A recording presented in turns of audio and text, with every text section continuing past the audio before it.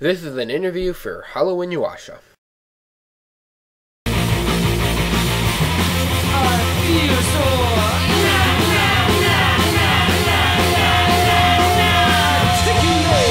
First question.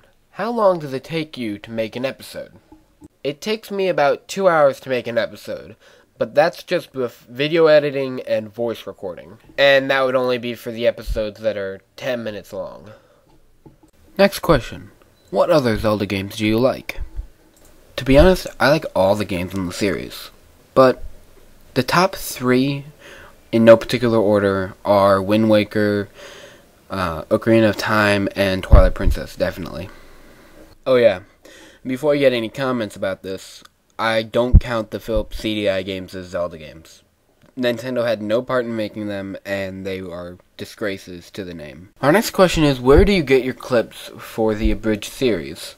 Well, the truth is, I get my clips from my actual gameplay. I record my own clips, and I use a nifty device called a Dazzle, and I do a lot of fiddle-faddle, which takes a couple hours to just get about an hour of footage.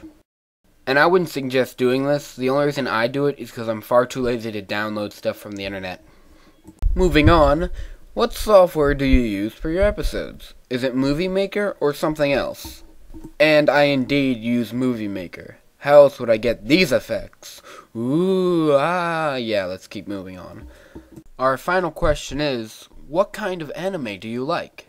My taste in anime might seem weird to some people, but I started out liking Cowboy Bebop, and that was in the late 90s. And then one of my brothers told me about Lupin the Third, which Spike's character in Cowboy Bebop was based off of Lupin, and you can tell in the art style.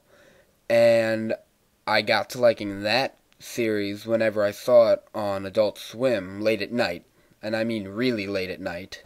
And then the only Lupin the Third movie that I ever saw was Castle Cagliostro, which of course led me to Hayao Miyazaki. And I believe that Hayao Miyazaki is just the greatest anime movie director of our time, and is definitely makes the best animated movies. My 2 favorite movies of his are Castle in the Sky and Princess Mononoke. Apart from those animes, my favorite series has to be Full Metal Alchemist. And just because I loved how the story developed and how it gradually got more complex as the series went on. And I just think that the characters had a lot of depth to them, and that just made it a great show. Well, I hope that answered your questions, hollowinuyasha. And I'd just like to say to anyone else who wants to interview me, I will not redo questions once I've posted them. So if I do an interview with you and a question is missing, it's because it's already been answered. Well, as always, enjoy my videos and have a good night.